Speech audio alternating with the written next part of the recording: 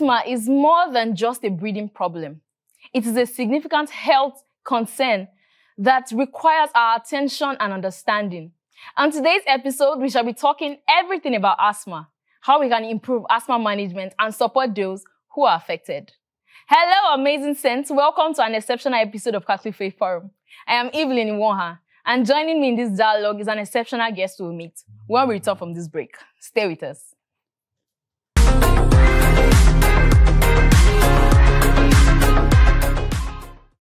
Welcome back, Saints. And if you're joining us for the first time, this is Catholic Faith Forum. I am Evelyn Iwonha. We'll be discussing on today's episode asthma, how it can be managed, and how we can support those who are affected. I have a very perfect guest in this house, and allow me to introduce to you my very special guest in person of Miss Sheu Yewande Sheu. Thank you, Evelyn, for the hype. It is an honor to have you here. Thank you very much. I'm so pleased. Thank you for, you actually, I shouldn't even introduce her as a guest. She's actually my friend.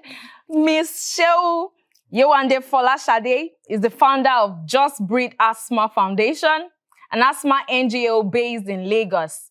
She obtained her bachelor and master's degree in mass communication from the University of Lagos. She has a passion for humanity and believes that the world would be a better place if everyone was a little kinder. She currently works as a studio manager here at Dominican Media. You're very much welcome. And you are stunning. Has anybody told you that? Let me tell you, you are stunning. Thank you very much, Evelyn. I do not know, but just before we get into asthma and all, but this red, is it your favorite? Yes, it is. Okay, is there any particular reason? Well, it's like the symbol of love, and I distribute love wherever I go, so. So it's your go-to color anytime, anywhere. Any day, anytime. All right, so just before we get to what asthma is all about, I would like you to enlighten us. What exactly is asthma? Because some people will believe that when they hear asthma, maybe this person probably has a disability, or maybe this person is not as normal as every other person. So, but like, what exactly is asthma? Okay, so thank you very much, Evelyn. Like what you said, you are not so far from the truth. Asthma is a respiratory illness, which makes it difficult for someone to breathe. So people who say like people can breathe properly, yes, they are right, because that's what basically asthma is all about. And it's more than that. A lot of things go on during an asthma attack, like this difficulty in breathing. And how it happens is that it can come at any time once you've encountered a trigger. So once something triggers you, it doesn't even give you warning, it just goes off like that. So that's exactly what asthma is. In a layman's terms, the way the layman will understand it. So if I get you right, you're saying that asthma is more like a sudden condition. Could I classify it as a crisis? Something that just happened maybe once in a while? Well, yes, asthma can be that for some people. Like, there are different stages of asthma. There's the intermittent, there's the very, very, very serious one. And then there are those that don't even need an inhaler. They just need medication. So you have to know what level your asthma is to be able to properly manage it. Like, for those who have severe asthma, at times the inhaler, the regular inhaler, Ventolin, won't work for them. They have to go on to take injections, use the nebulizer. But for some others, the inhaler, they don't even need it, just need the Ventolin tablets. So, Yewande, you said something about triggers. So what are these triggers? So every asthmatic has their own peculiar triggers. My trigger might be different from another person's trigger. And some people have very, very weird triggers. Like, for some people, a person can be a trigger. So not necessarily the person, but something on the person's body. So you just find that at any time you are around this person, you are having an asthma attack. And it's very hard to know because you can't point out whether it's the person's hairspray or body spray or something the person uses. It might even be a clothes made of fur on the person that the person likes wearing. So it's very important to know what your trigger is. And then some triggers include smoke, dust, pains, pollen, emotions, very serious emotions, when you laugh too much, when you cry too much, when you're too sad. So everything has to be like moderate, sudden weather temperature, like it goes from hot to cold, cold to hot. All these things, the body takes time to like digest it. And for some people, it's a major trigger for them. So when you see some people, anytime they are going out, even if the sun is shining, they'll carry sweater like me. My friends will ask me, Yewande, what happened? Are you going somewhere we don't know? You want to jack back, carry also? But they know that I'm just trying to like keep the temperature, like I'm just trying to keep my body temperature in the middle so that I'm not too hot or too cold. So yes, that is basically what triggers are. Wow, because I have met some of my friends, they tell me that, I don't like your perfume, it's just too strong for me, it makes me sneeze, it makes me... So like all these symptoms, when they tell me, okay, I'm sneezing because your perfume is too strong, are they the signs and symptoms of when somebody is maybe going into an asthma attack or something? Yeah, so there are stages before an asthma attack happens. Every asthmatic, that's why you should know like your trigger. Okay. So you know when you've been exposed to this trigger, like, okay, you know that you have asthma and then you are going to a club where you know that people smoke. You know, like, before you go there, that we are going to, like, danger zone, but you still go there based on 1 or 2. So you have to now protect yourself, take your inhaler, even though you shouldn't be there, but because what they are bringing out when they smoke is more harmful than what they are smoking. Yeah. So you should even be in that place, and that's why doctors will tell you to just avoid the trigger. So for your friends, probably they might not have asthma per se. Some people just have allergies. You get, and the medication for asthma is not just used for only asthma. So you can see someone using an inhaler, but the person is not asthmatic. Maybe the person just has a breathing issue or a respiratory illness, you get. So that's it. All right. So now you mentioned something about wearing cardigans when you're stepping out and then people questioning you. What exactly, as you have lived your life, what exactly inspired you to starting the foundation? Okay, so like I said, I have asthma. Okay. My younger brother has asthma. My dad has asthma. So ours was hereditary. There are different ways by which people get asthma. There's hereditary, there's occupational. When you work in places like where they do mining and all this smoke and everything, so you are exposed to it. And some people, when they were born, maybe they had a condition when they were born they didn't take care of. You get, that can also lead to asthma. And obesity too has also proven with research that if you are obese, you have a chance of getting asthma because your lungs is respiratory, your body is overweight. So yes, these are just some of the causes of asthma, but the most common ones are just hereditary. That's interesting. I would really like to know more about how obesity causes asthma attack. But just before then, let's go over to Mary Ann and find out who the saint of the week is. Stay with us.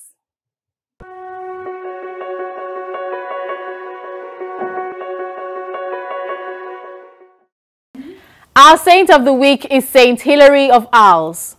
Hilary of Ars, also known by his Latin name Hilarius, was born in the year 401 to a noble family in Lorraine and was successful, although he gave up his secular career to join Saint Honoratus at Lerins Abbey. Honoratus, who was one of Hilary's relatives, had founded a monastery in Lerins and given his life to the service of the church. Honoratus was deeply concerned for Hilary's salvation and urged him with tears to abandon worldly pursuits for the sake of following Christ. On one side, Hilary later recalled, "I saw the Lord calling me. On the other side, the world offering me its seducing charms and pleasures. How often did I embrace and reject, will and not will the same thing? But in the end, Jesus Christ triumphed in me. And 3 days after Honoratus had left me, the mercy of God, solicited by his prayers, subdued my rebellious soul." Hilary returned to his relative, humbling himself as Honoratus' disciple and embracing his life of prayer, asceticism, and scripture study. He sold his property, gave the proceeds to the poor, and wholeheartedly embraced the monastic life of the community in Lerins. When Honoratus died after being named the Bishop of Ars, Hilary was chosen as his successor at the age of 29 in 429. Following the example of Augustine of Hippo, he is said to have organized his cathedral clergy into a congregation, devoting a great part of their time to social exercises of asceticism. He was known for his austerities, his aid to the poor, and for ransoming captives.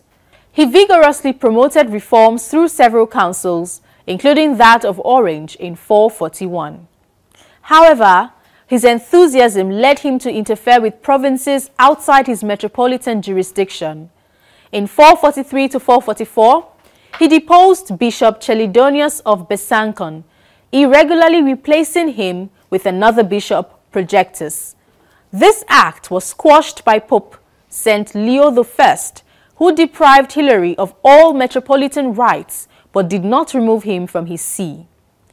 Hilary eventually learned how to be a bishop and reconciled with the Pope, and his sanctity brought him great veneration. During his lifetime, Hilary had a great reputation for learning and eloquence as well as for piety. His extant works compare favorably with any similar literary productions of that period. A poem, De Providentia, usually included among the writings of Prosper of Aquitaine, is sometimes attributed to Hilary of Ars. Hilary died at 49 on the 5th of May, 449. He was a man of talent and piety. St. Hilary teaches us to respect authority even if found in a young person.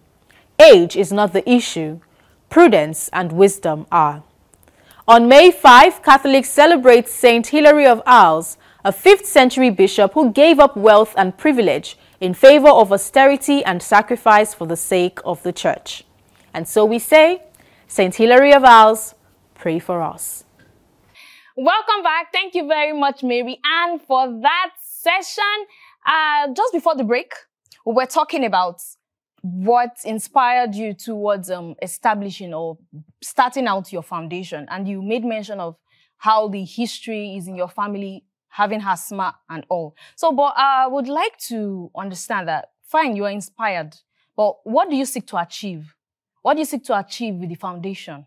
Yeah, so growing up, I saw a lot of people come to school, at school that Our Lady of Apostles talk about malaria, sickle cell, hepatitis, but there was no mention of asthma, making it look like asthma wasn't as serious as it is. And funny enough, asthma is more serious than all this because an asthmatic can die in a couple of minutes if they don't have the help they need. So I just thought that, okay, it was during COVID I had the idea, and I was like, COVID and respiratory illness, everybody was panicked. I had a few asthmatic friends who had COVID who thought they were going to die. So the idea was just to have like a group chat where we just come and rant about how it feels, knowing that, okay, everybody here knows how it feels. And then on the first day, we got over 50 people, and I was like, it's played, I'm playing now. People should not take it serious.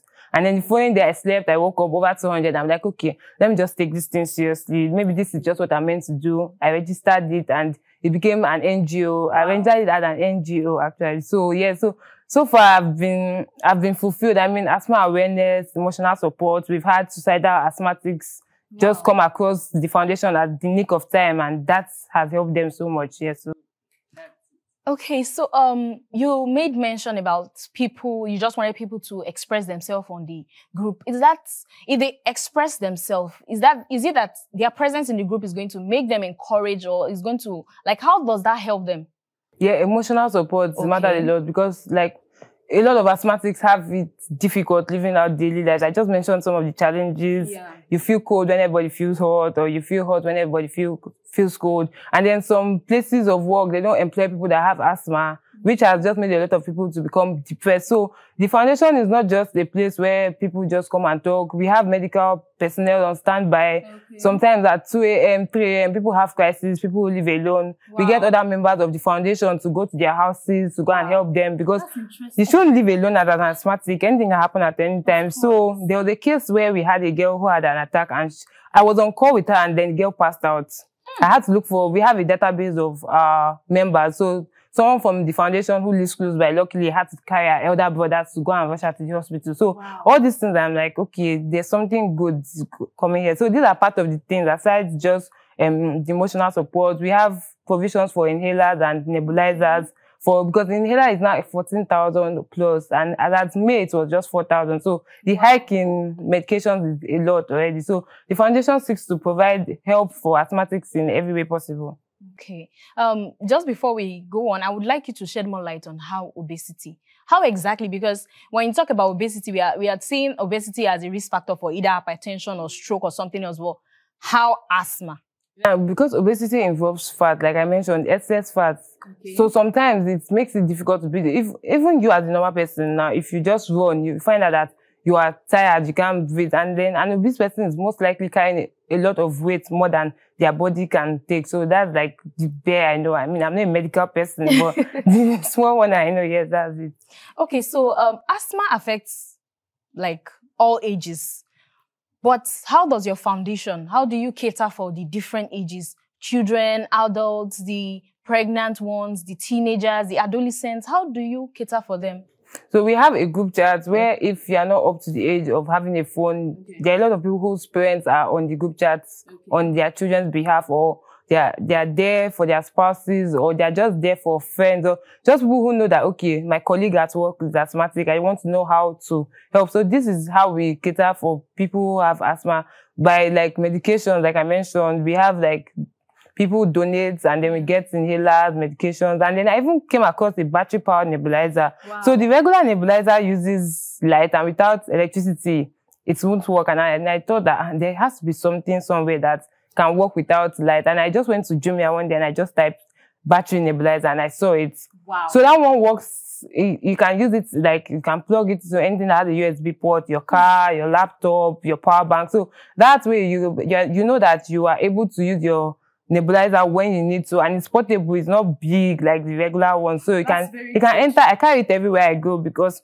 not just for myself. I mean, someone else might be in respiratory distress and might need it. So as an asthmatic, you shouldn't just think about yourself. You should think about another person too who might have a crisis. Yeah. That's very beautiful. Like this is something that when I hear it's even making my heart sweet, because it just proves that when you say something about this red, wearing love and showing that you really love people, it's something that we need to, emulate. I would like to know, how do you get health professionals to work with you? How do you get other institutions, financial institutions to support you, to sponsor you? How do you do that? How do you collaborate with them? Yeah, so for the medical personnel, I have a few friends who are medical doctors, nurses, psychologists, physiotherapists. So I just tell them that your girl is doing something, and then they spread the word. So right now we have over 30 medical people in Just Breathe, and they are always on standby at every point in time. So at any time when you need someone to respond to you, there's someone always there at any time of the day. And we hope to make it something that is easy for everybody to, because they have a very tight schedule, and most of them have jackpot, they've left the country. So when we're in morning, they're in night. So it's a little hard for them to balance it, but they're still there. And then for financial institutions, because we hadn't registered at the time, so we couldn't do much. We didn't have a bank account and all. And, NGOs, people use NGOs to launder money. So let us just do everything well. So far, we've just been doing free with donations. But now we have an account and we can collect donations from people now, since we are now registered and recognized. Okay, so while you were talking, you made mention of a major challenge. That is where you stated the instance of the inhaler becoming more expensive now in this economy. So are there other challenges you might be facing as a result of the economy and the hike of prices now? Yeah, the hike of prices is like the major thing, because if people can't get their medication that's when they need them, that's like a major issue. And then another issue we are facing is stigma. I didn't know that there was a stigma attached to asthma, because probably growing up, people didn't stigmatize me. The worst thing they would tell me, oh, Yewande, you're sick bay prefect. But at the end of the day, I was the health prefect in school, and then it sort of inspired me to even be more passionate. So stigma is a lot. People say, oh, I can't be your friend, you have asthma, or you can't follow me out before you die, and they say I'm the one that killed you. So a lot of people are going through depression because of the stigma too. So those are the two major issues. Thank you very much, Yewande. Let's take another break. Let's meet with Elefachi. She's taking us on Know Your Faith session. Stay with us.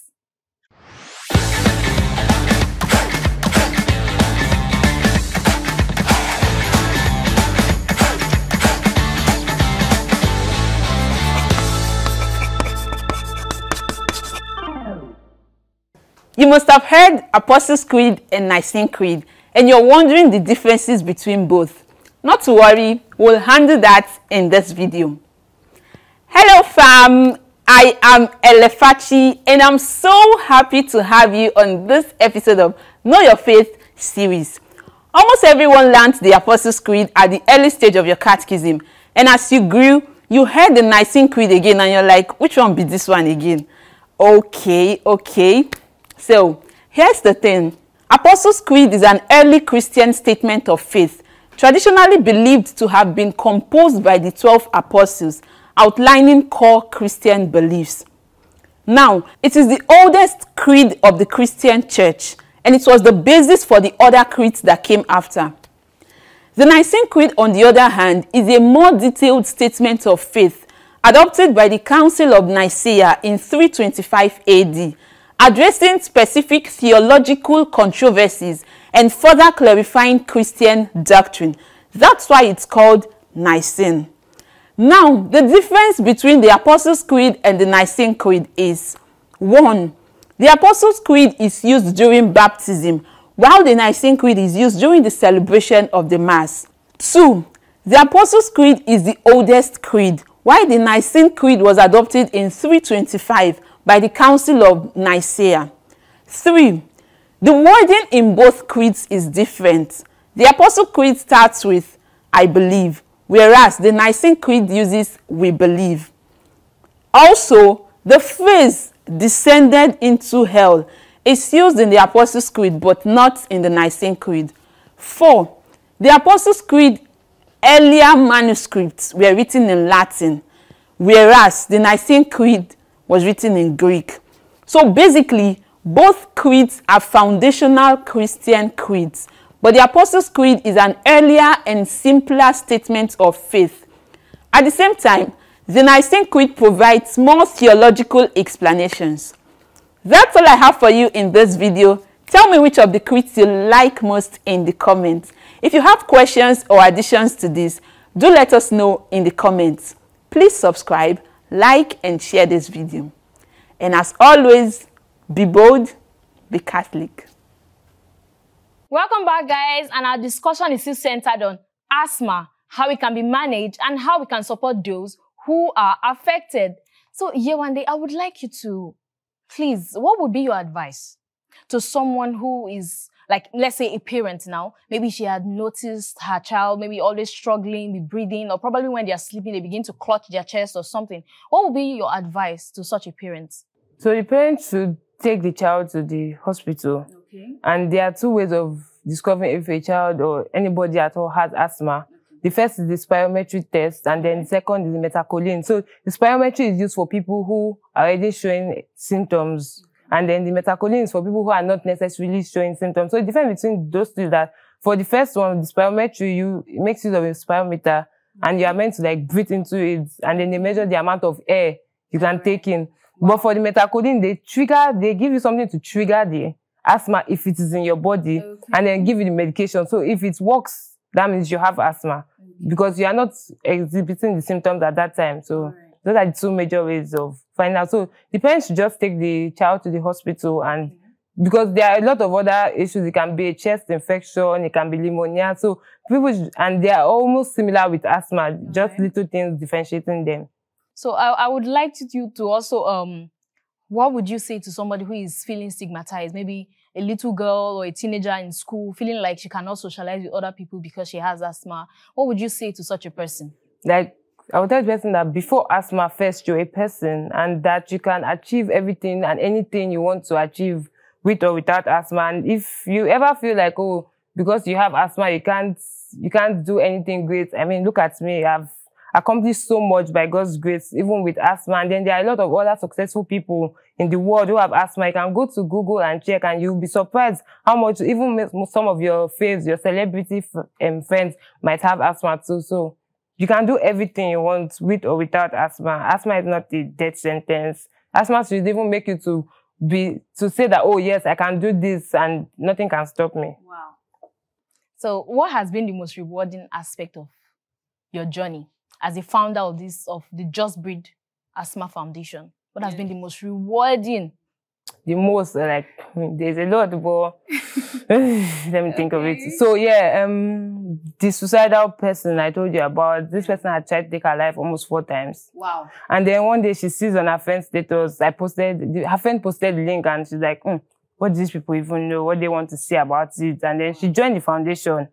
And then somewhere along the line, she's like, okay, these people might not be as bad as what I'm thinking. And from there, funny enough, she even converted, because I'm Catholic, and she's like, oh, she converted, and she's now my goddaughter. She did RCIA last year. So, I mean, anytime I think about that, I'm like, oh, you can't save everybody, but the one person that you can save, give it your best. Yeah. Wow.